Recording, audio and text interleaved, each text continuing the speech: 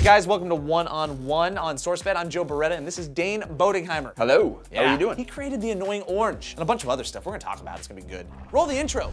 So first off, I want to say congratulations on Annoying Orange becoming a television show. Thank you. Appreciate it. How does it feel? It's crazy. It still hasn't sunk in. I mean, really.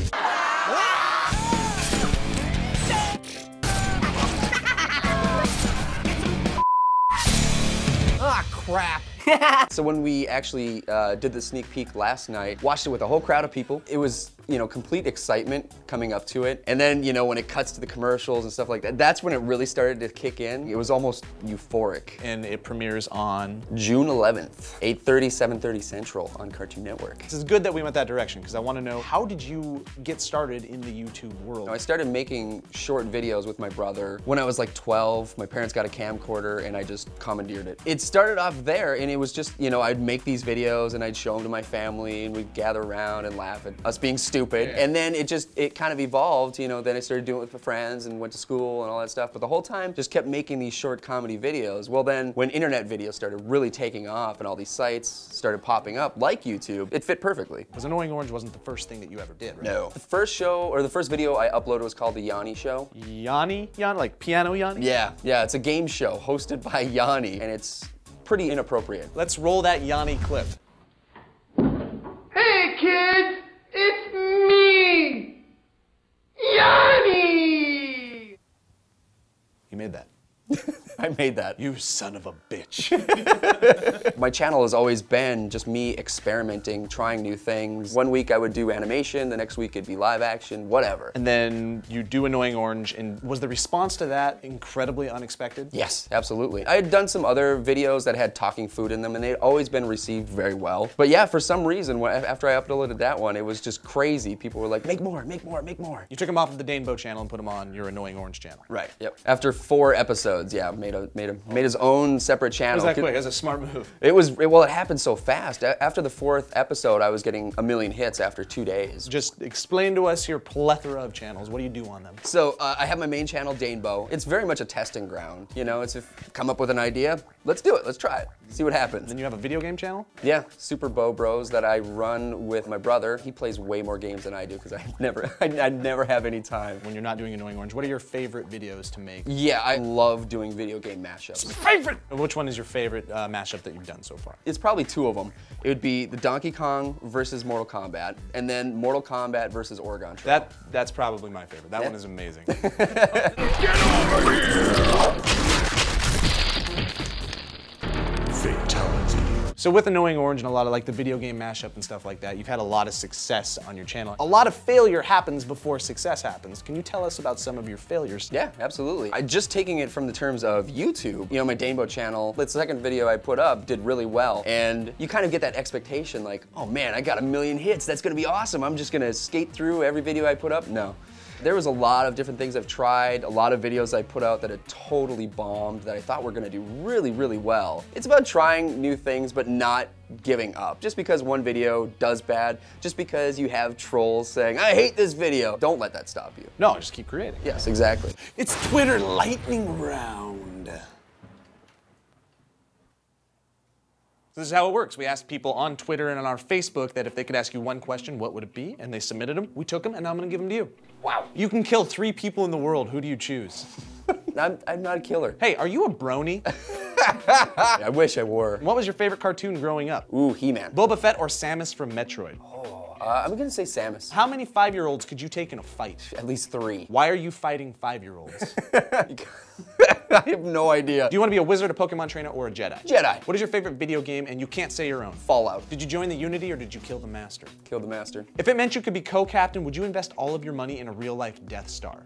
Absolutely. This has been Twitter Lightning Round. Okay, I want to talk about the Annoying Orange again. Kind of like start to finish, where it started, where you are now. I'm going to give you 1 minute. I want you to give the abridged super fast history. Go. Holy crap. Okay, so I created the Annoying Orange, the first one, back in October 9th, 2009. And from there, it just grew in popularity over time. And by the 4th episode, had its own channel, youtube.com/RealAnnoyingOrange. And then from there, it just kept creating episodes every week, got more and more popular until I joined up with the collective. We decided, hey, we should make this property into a TV show because it's so popular. At first I was a little resistant, but then I was like, okay, let's try it out. And we went out, made a pilot, 2 pilot episodes I directed. It was hellish, it was crazy, but it was a heck of a lot of fun, and we came out with a great product, and Cartoon Network was very receptive. And they picked it up, and we created 30 episodes. We're in the midst of that right now.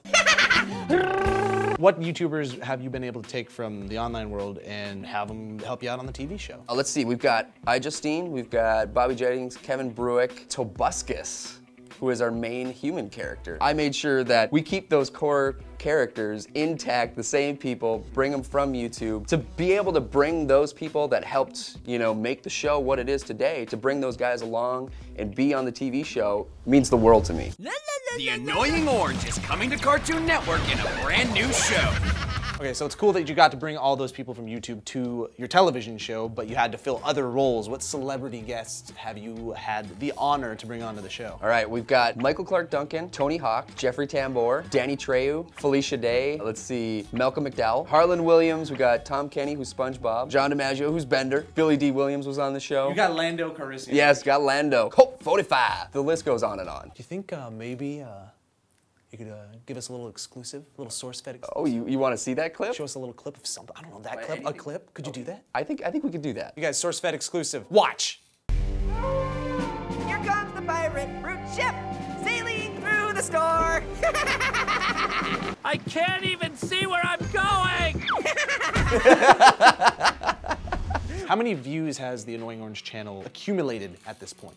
I believe it's somewhere around 1.2 billion. That is a number I can't even fathom. Back when I was in college, I made a full-length feature movie that I showed at the local theater, and 211 people showed up, and I thought that was like the pinnacle. Nothing could ever beat that. I am Dane. The entire town of Fargo, North Dakota showed up. But then fast forward to now, 1.2 billion whatever views. I mean, I can't even imagine. That's nuts, right? People get angry because they're like, oh, I only got 1,000 views on my video. It's so much. Yeah. Yeah. 1,000 people watched your video, dude. Come on. Well, thank you for giving us all the information on it, but personally, I'd really like to talk to the Orange if I could. You sure about that? Is he here? Can I talk to him?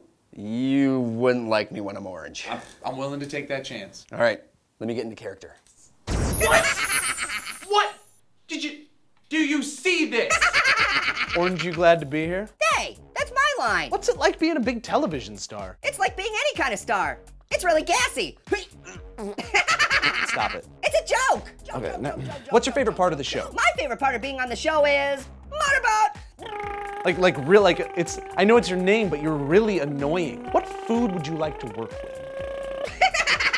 I want to work with you, Joe Bereta. What's your inspiration? My inspiration comes from all sorts of places. Screeching car brakes. Okay. Fingernails on a chalkboard. Okay. That weird creaky sound styrofoam packing peanuts Can I make. talk to Dane now? Hey, Joe. What? Hey. What? Hey, Joe Bereta. What? Hey. Hey, What? Joe. Joe. Said, Joe. hey, I'm saying Bereta. what? Bereta. Oh, you're the worst. No. Go away. No. Try it. Stop it. You're not doing it. Stop it. That's the most messed up thing I've ever seen. I'm really happy to hear that you're staying on the internet while you're doing the television show, because that's where your audience is, it's where you started, and I want to know, where do you think the future of entertainment in regards to the internet is going in the future? Wow, it's a really tough question because it's constantly evolving, but I think you're seeing a lot of it right now with TV and internet. They're working together, and you know, with the internet growing like it is, and YouTube becoming so popular and worth so much, and you know, all of those things, you're getting a lot of old media coming in and trying to take over new media, but not having the right sensibilities about it. But at the end of the day, it comes down to, like my buddy Aaron Massey says, content is king. All right, you guys, that's it for this episode of One on One. I want to thank Dane for being Thank here. you. Thank you. You've been great. Is there anything you want to say to the audience before we go? Ninja Baby, attack! What?